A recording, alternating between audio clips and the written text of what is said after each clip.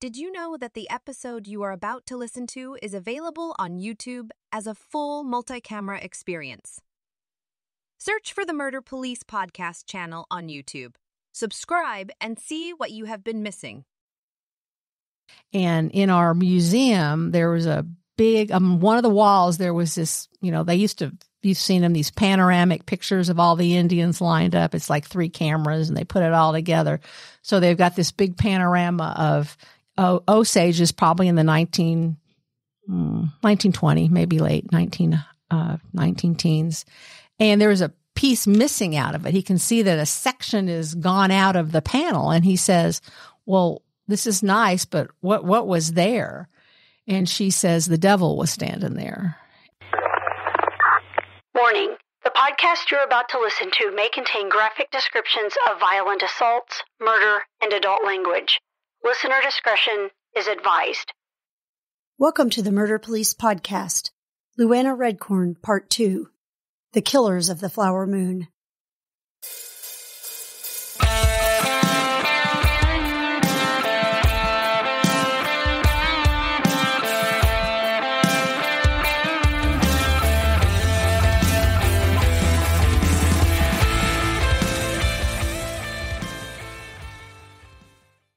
So that was one of my motivators. And then the other one is that, there's just some other things that I wanted to do. I'm from Oklahoma. That's where I was born. That's where my parents grew up. That's where my heart is. And I'm a citizen of the Osage Nation. That's where our nation is. And I wanted to be there. I wanted to be more involved in tribal government and affairs, and to be more involved with my family, my extended family, who's all still there. So you can't do that when you're working full time as a prosecutor, going to crime scenes at night, right, going to court still, and doing all the other things that are required of Commonwealth's attorney. So those things went into my decision to retire. And I'm still doing a bunch of stuff. I'm just doing a lot of training still for prosecutors. I would hope so. I am. And I've spent a year volunteering for our Osage Attorney General, doing some projects for him. That's over now. And I'm co-teaching a capital punishment class at the University of Kentucky College of Law. So okay. I am, as I heard Professor Allison Conley say, I'm not retired, I've refired myself and just doing some new things. Mm-hmm. How fun. Well, that's one thing I wanted to talk about too, is because what we can roll into, you're celebrating your heritage a lot. A couple of times on the show, we've talked about, on my side, my dad's side of the family, the Irish heritage, and to the point where I actually years ago drug Wendy in to do Irish dance with me. I did. Oh boy. And yeah, exactly. She did good. She had her own unique choreography. It didn't match the rest of the troupe, but it was pretty entertaining. I like to stand out. It's like a team of one. Yeah, we just called that an impromptu solo. I did my own moves and my own solos. And one of these days we got to get back to it. So I've always been big on that too, and whatnot. And I think that I'd communicate with you a little bit. I travel a lot. Mm-hmm. And whenever I'm out, specifically in Oklahoma, in the West, is especially if I have to drive to the gig I'm going to, all I can think of is the frontier. And the not just the people that settled it, but the people that were there when it was getting settled. Right. I've spent some time at some of the cultural museums in Oklahoma and stuff like that. So, and on the heels of a fantastic movie that just recently came out, had tons of award nominations. Unfortunately, I don't think it brought any home. Didn't get any. No gold man went home with anyone related to that movie. But the Osage singers, the men singers, the women singers, performed because Washaji, A Song for My People, was nominated for an Oscar. Oh, wow. The Osage many Osage people performed that live at the Oscars, and that was a huge win for us. Huge time. Win. Yeah. And the movie being Killers of the Flower Moon. Yes. And watching that, again, I'm pretty sure I was in Oklahoma when I watched it, is let's start with your recognition of your heritage, maybe when that really grabbed you. I don't know how old you were when that came or what the influences were, what you do now. And then let's if you don't mind, because I know you give presentations on it, if we could talk about the whole thing with the solved and unsolved murders during that time period that the Killers of the Flower Moon compressed in there. So okay. Well, thank you for asking, because this is really important stuff to me. Well, in terms of, my heritage, I mean, this is just what I was born into. So, Gotcha. it's been a part of my life since I was born. Even though when I was a child, we moved away from Pawhuska, we always returned several times a year, and that's where all the family is, and that's where the nation is. So, we were always a part of the culture.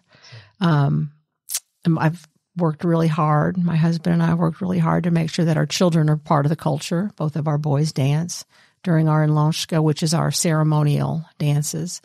Let me just give you the Reader's Digest version about the Osage Nation. Okay. Sure, please. Okay. So we are sitting on ancestral lands of the Osage. They were in this land probably before 1300.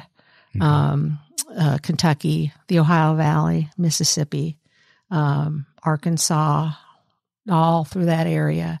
And then probably around the 1300s migrated to the Missouri area, which is where they were for a very long time. And that's where first contact came with Europeans. Okay. During the time that we were in Missouri, we entered into 7 treaties with the United States government and seceded millions of acres to finally end up on 1.5 million acres in Oklahoma. When we went to Oklahoma, we bought our reservation, which was something that if anybody watched the movie or read the book, would realize was an important thing, because most reservations were trust lands given to Indian nations to live on. I mean, we all know the stories from history that the government removed many Indians from the Southeast, the 5 civilized tribes, to Oklahoma and others.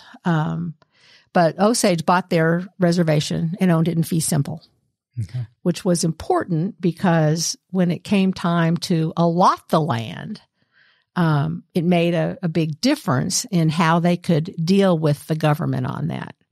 So we moved from Kansas, our Kansas reservation, to Oklahoma. We buy the reservation from the Cherokee. Cherokee are already there because they've been removed. And we fight allotment. Now, for people that don't know what allotment is, when the government took native land and then put the Indians on reservations, they then divided up the reservations so that each person would own a piece of land. Remember, originally, these reservations were owned communally. Gotcha. Not a piece of land. So the Osage fought allotment until 2006, right before Oklahoma statehood. And so in fighting allotment, they were able to negotiate more land. So in the end, every Osage that was on the Osage allotment roll ended up with about 650 acres of land. But the tribe continued to own the what was under the ground. So we basically had an underground reservation. Okay. And that's where all the wealth came from. And that's kind of what the book is based on, is that when oil was discovered and when it really hit big, the Osages became very wealthy. And how that worked was they took the 2,229 Osages that were on the allotment roll and gave each of them something called a head right. And that head right entitled them to a part of the mineral estate, the oil and gas estate that was underground, and resulted in quarterly annuity payments to each individual, whether you were a man, woman, or child. Anybody that was alive in 1906, when the roll was created, got a piece. It was just really kind of interesting in a way, because women were on the same footing as men. I kind of grasped that in the movie. Women are on the same footing as men because the same amount of wealth that men had, and so did children, although children had, guardians. Right. So that's kind of the basis of what that book is about. That book, and then later the movie by Martin Scorsese, is about the murder of several Osages for their head rights. And then you get some idea from the book and the movie about really the overall corruption that was going on, because after all the money came, Congress decided that full-bloods were incompetent. Okay. So on the Osage allotment roll, the first, I think it's like 871 are full-bloods. And then the remaining people on the roll are mixed bloods, or it's not clear whether they had any degree of Osage blood in them, but they got on the roll. Gotcha. So full bloods were declared to be incompetent and had to have a guardian. And there was probably good guardians, but there were many corrupt guardians who took their wards' money or directed their wards where to spend their money, or charged fees for doing things for their wards and just gave them a pittance. So yeah, imagine that. Get a little bit of money floating around and we'd have corruption. It brings out the best in everybody. It does. It does for sure. Let's talk about the murders. Yeah. To the degree that you can on that, because again, I guess when you watch the movie, it's a long movie, but when you get to It's a long movie. Yeah, it was so captivating. Yeah, but when you're watching it, it's compressed and probably a little bit of poetic license into it. It felt like it was prehistorically accurate, or at least they portrayed it that way. How many of those came back to bad guardians, and then what else was going on? Right. Well, let me just stepping back. The movie is based on the book. The book is all historical fact. Gotcha. The book is fact. The writer, David Gran, came to Osage, I can't remember, like 2011. He called my Aunt Catherine, who was then the director of the Osage Tribal Museum. He had heard from someone else about this. He didn't know anything about it, but he'd heard about these murders. So she says, well, why don't you just come down to Pawhuska? That's where the nation is located, and I can introduce you around and stuff. So he comes down to the museum. And in our museum, there was a big, one of the walls, there was this, you've seen them, these panoramic pictures of all the Indians lined up. It's like 3 cameras and they put it all together. So they've got this big panorama of Osage is probably in the 1920, maybe late 19 teens. And there was a piece missing out of it. He can see that a section is gone out of the panel. And he says, well, this is nice, but what was there? And she says, the devil was standing there. And he says, well, what do you mean? And she tells him that, then shares with him that this man who murdered all these people and was responsible for the death of a number of people was that in that panel of the picture. And so she removed it out of the museum. Not the devil. He had no place there. Gotcha. So that was what sparked Gran to write the book. He spends, I don't know, 5 or 6 years researching it. He digs deep, writes the book, and the book is so compelling. Mm-hmm. And so Martin Scorsese decided to make a movie out of it, and the rest is history for the Osage people. Yeah, well, for everybody. Yeah, because I'll have to get the book now too for sure. But just from the opening part of it, most of that I never knew. Yes. I never knew about the oil boom, the influx of it, the economy out there, and the wealth, and never knew that. Yeah. Of course, when we're growing up, we get a different. Well, history is written by the winners. Yes, exactly. What a good way to put it. Yeah. What a good way to put it. So back to the murders. Do you have information on the particular ones unsolved, unsolved? Oh, well, one other thing you don't really get so much from the movie, but you really get from the book is the involvement of the Bureau of Investigation, which was the agency that preceded the FBI. Okay. So for the people start dying. Mm-hmm. Some suspicious, some appear to be poisoned, some are just outright murdered. I mean, we're talking, gunshot wounds. There's no question these are homicides. And, local and state officials, whether they're unable or won't, nothing happens. I mean, nothing happens for several years.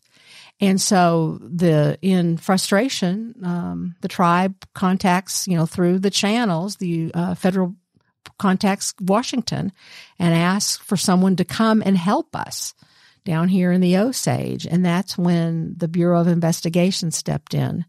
By the time the FBI got in there, the case was probably, the early murders were years old. Gotcha. So they were going back and trying to recreate and look at, you've been there, looking at cold cases, other people's work, questions that weren't asked, files that have gone missing. Yep.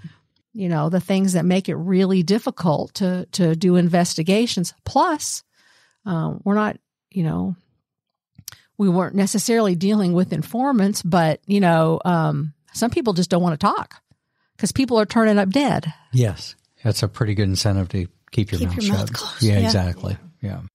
So, but the Bureau comes in and eventually, three people were ultimately convicted. Now, you all, I think probably about 24, 26 murders brought the Bureau in. At least, 60 or more Osages died mysteriously, and maybe even more than that, because we're talking about an unreasonable percentage of Indians dying compared to the total population. Yeah.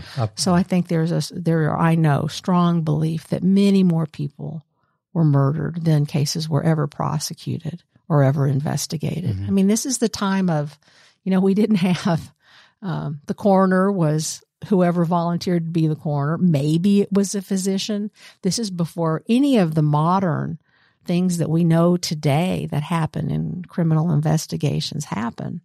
They pulled together a coroner's inquest, and you pulled whoever happened to be standing there, and they would be the ones to decide whether this was act of man or act of God.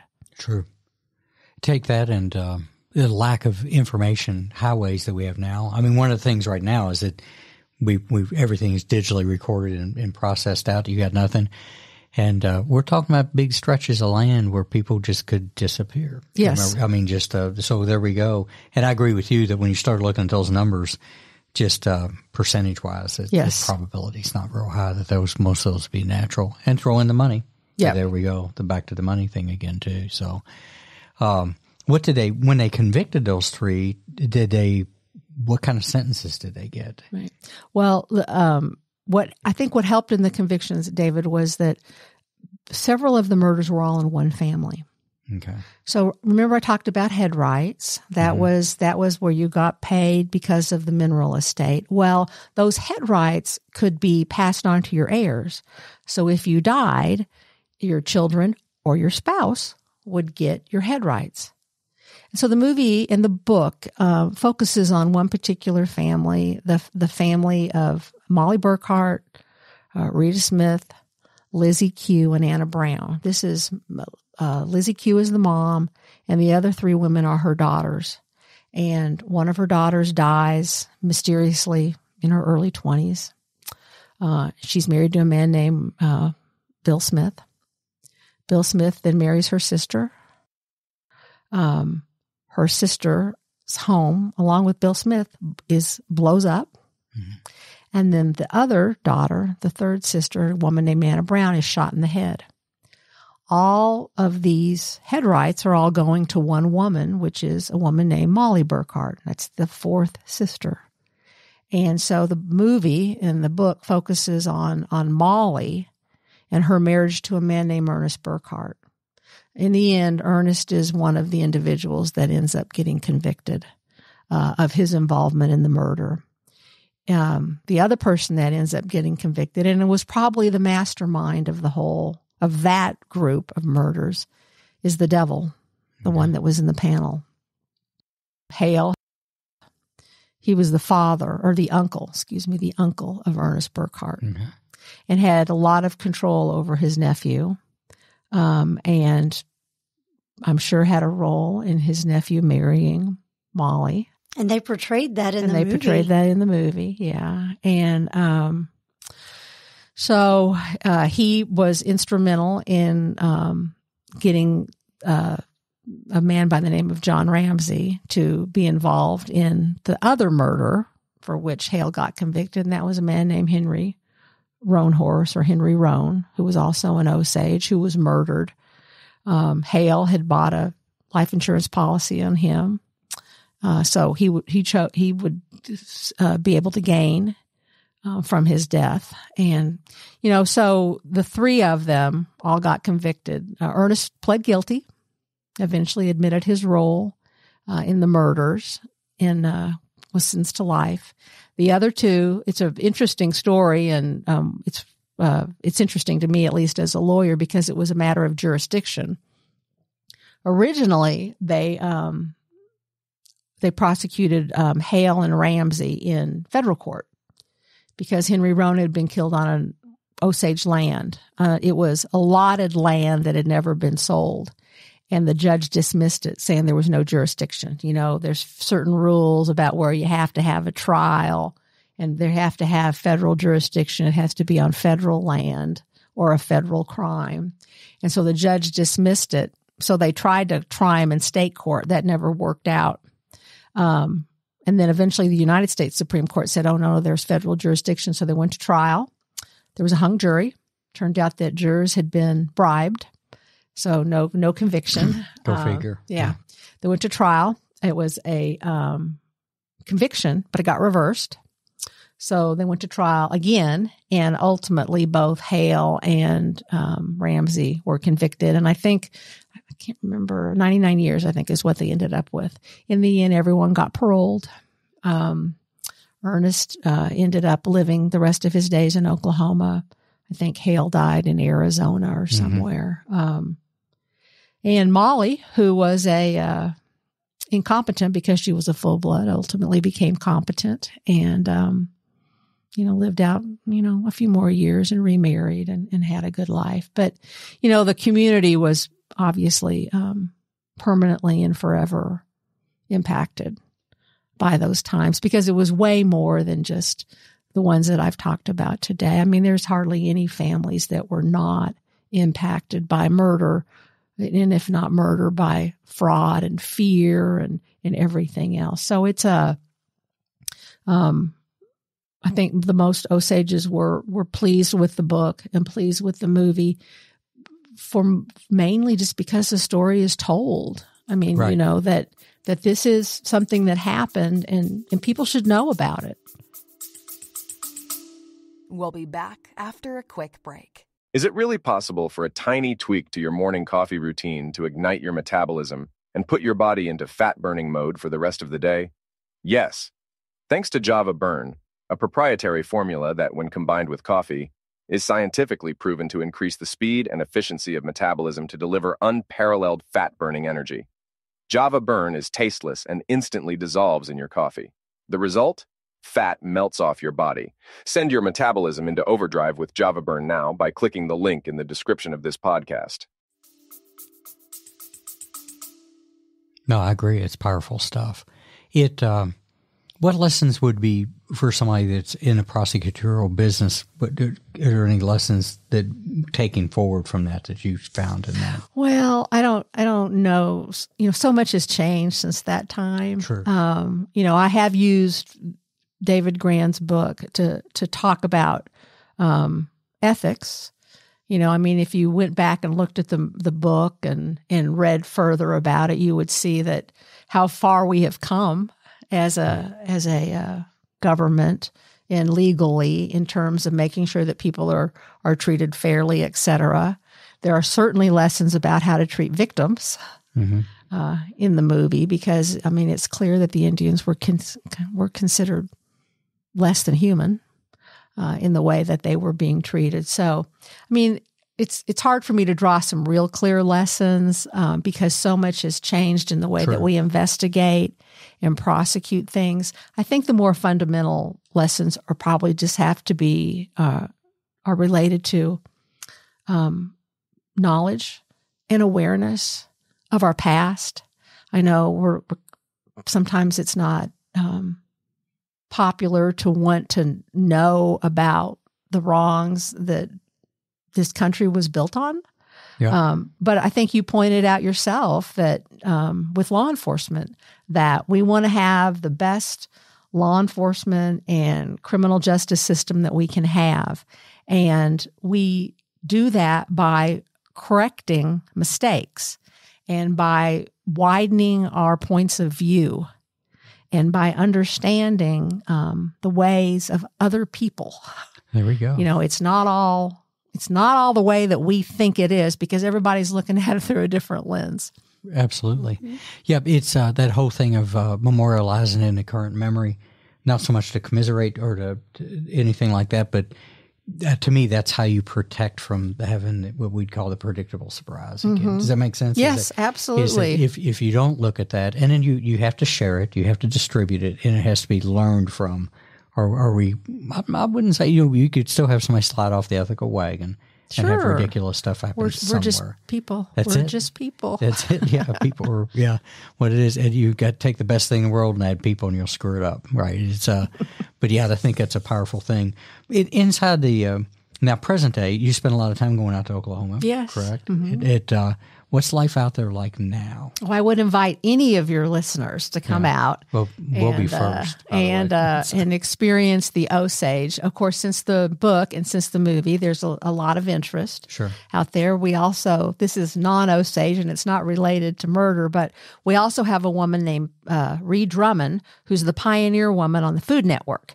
And so we have many people travel to Pawhuska to go to her restaurant there. Okay. So, and we just opened a casino in Pawhuska. So there is lots of stuff to do in the Osage. Yeah. This is where our nation is. This is where our tribal museum is. We're just reopening our welcome center. We just bought Ted Turner's ranch. It's a kind of a take land back program, so we bought back his ranch a couple years ago. So the Osage Nation, for people that, just no reason people should understand this, but federal recognized Indian tribes are nations. They're sovereign. Right. I mean, in and of themselves, they have a trust relationship with the federal government that was established at the time that land was taken. And so we have our own government. I mean, we have an elected chief, we have a Congress, we have a criminal justice system, we have an attorney general, we have trial judges, we have social services, we have Indian health,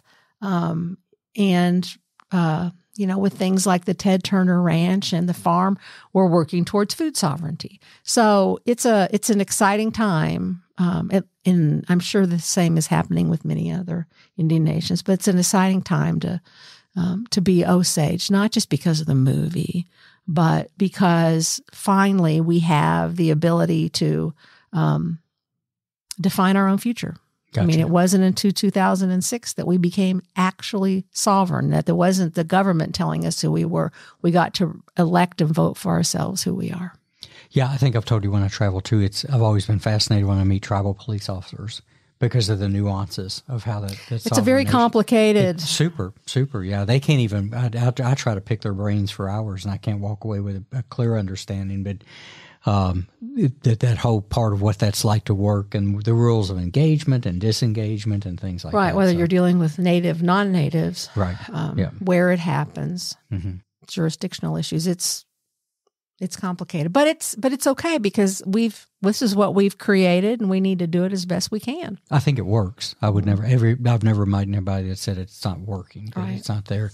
Now, one thing I do see, there's a lot of social media advocacy out there on American Indians, period, is there's a lot of talk, and I don't know if you can speak to it or not, about domestic violence on Indigenous women or missing Indigenous women. Do you have any data on that? Or I do not. Yeah. I don't. Fortunately, it hasn't been a huge issue for Osage. Okay. And I mean, this is just me kind of anecdotally saying this, but some of these Indian reservations are huge. I mean, they're very spaced out and not a lot of people, right? Not a lot of resource. We're Osage are pretty fortunate. We have some good resource, not so much from the oil, but from the gaming. And so I think that a lot of that is in areas where there is lack of resource, lack of law enforcement. But yes, women, domestic Native women are disproportionately victims of domestic violence as to other non-Native women. Well, Luana, thank you so much for coming and sharing with us about being a Commonwealth attorney and your Osage Nation. It was so interesting to have watched the movie and then to have somebody sitting right here with us. Well, thank you. I really appreciate that. And thank you for watching the movie. It was really good. I do encourage our listeners, if you haven't seen Killers of the Flower Moon, it is long, like David said, but it was so worth it. I didn't get up. Usually I get up a few times in a movie. I didn't get up not one time. It was very captivating. Well, it's a story worth watching, and it's a story that you should watch. Yeah, absolutely. And again, thanks for coming too. It's like a reunion from back in the day too, and for sharing that personal perspective on that piece of history that again we don't always get told. And for your work as Commonwealth Attorney. Thank you all Absolutely. both very much. The Murder Police podcast is hosted by Wendy and David Lyons and was created to honor the lives of crime victims, so their names are never forgotten. It is produced, recorded, and edited by David Lyons. The Murder Police podcast can be found on your favorite Apple or Android podcast platform, as well as at murderpolicepodcast.com, where you will find show notes, transcripts, information about our presenters, and a link to the official Murder Police podcast merch store, where you can purchase a huge variety of Murder Police podcast swag. We are also on Facebook, Instagram, and YouTube, which is closed caption for those that are hearing impaired. Just search for the Murder Police podcast and you will find us. If you have enjoyed this podcast, please subscribe for more and give us 5 stars and a written review on Apple Podcasts or wherever you download your podcasts. Make sure you set your player to automatically download new episodes so you get the new ones as soon as they drop. And please tell your friends. Lock it down, Judy.